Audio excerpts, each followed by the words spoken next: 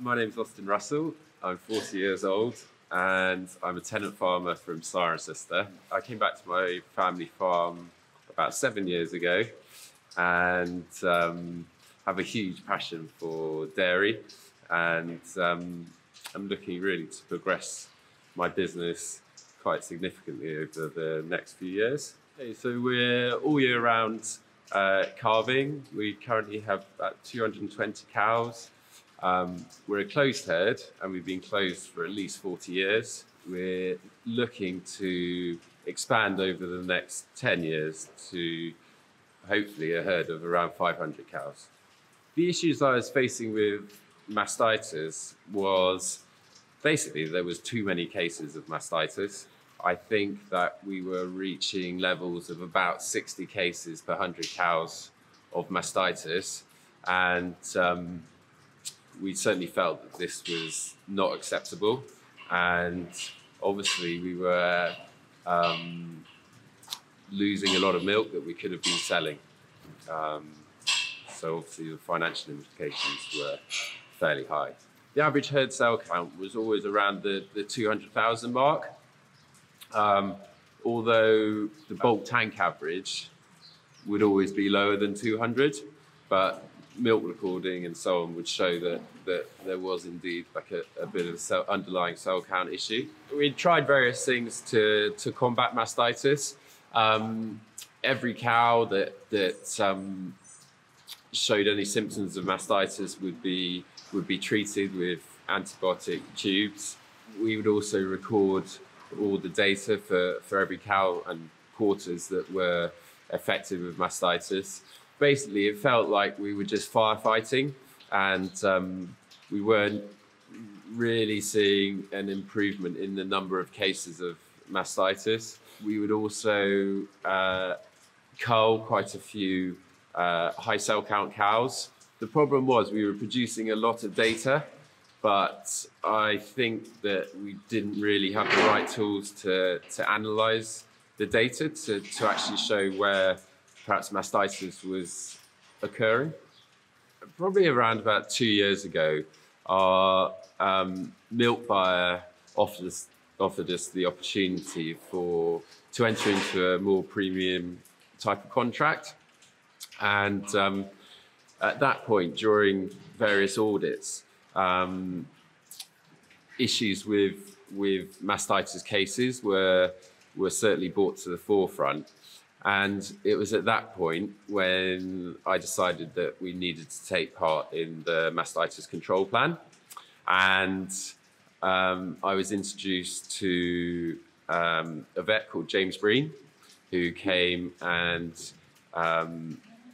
ran the control plan with us. He worked very closely with me for a year, analysing our NMR milk recording data and cell count data and mastitis case data. He also did a kind of audit of our facilities and infrastructure and suggested areas where we could improve. And it was really useful to get an outside opinion into what was going on the farm. As well as James looking at various pieces of infrastructure, he used an interesting tool called the Mastitis Pattern Analysis Tool. Well, the aim of this was to show where mastitis might be occurring in terms of the stage of the cow's lactation, perhaps in terms of where the cows were housed, etc. So James fed all our data into the tool. This basically indicated that a lot of mastitis was actually occurring during the dry period. Well, perhaps there was a problem with the dry cow shed, but also perhaps there was a problem with the physical drying off of cows as well. These were the areas that we looked at initially with James. We changed the whole dry cow system quite dramatically. Initially, the dry cows were housed on deep straw, and although we littered them up every day and we mucked them out at least every 4 weeks, the data showed that it simply was not clean enough. We changed the system and we put in sand cubicles, and now the dry cows are housed on deep sand in cubicles. They have some outside space. They have a large area in which they can eat. And we just put in some calving boxes so that they can, have a comfortable area to calve in. And the results were almost immediately quite impressive. Before, probably virtually every other cow would show clots of mastitis at calving, not necessarily full-blown mastitis, but you could see that there was definitely high cell count amongst them. Now, we rarely see clots. It's really been very impressive. Within the first year, I think we were probably averaging about 8,500 litres a cow. And now I think we're up to at least 10,500 litres a cow. This is milk sold. So straight away, you can see that we're not feeding the cows any different. So there has been quite a significant improvement. We've also seen a big impact on our vet costs.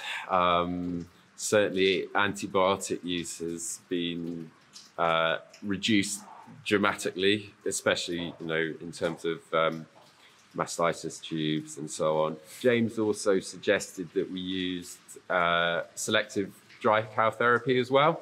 We'd only consider using antibiotics on cows with cell counts higher than 200, whereas it was a blanket approach before to antibiotics at drying off.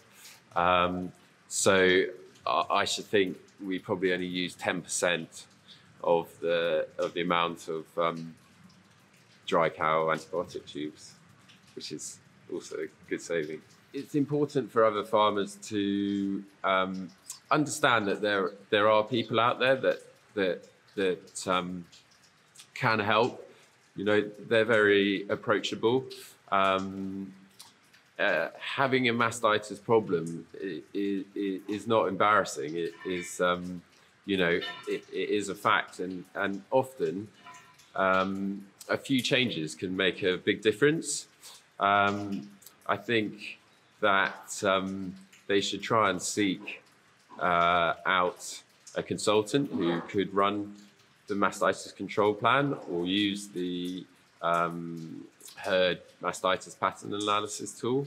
It isn't normal to have a mastitis problem, and there are people that can help your mastitis.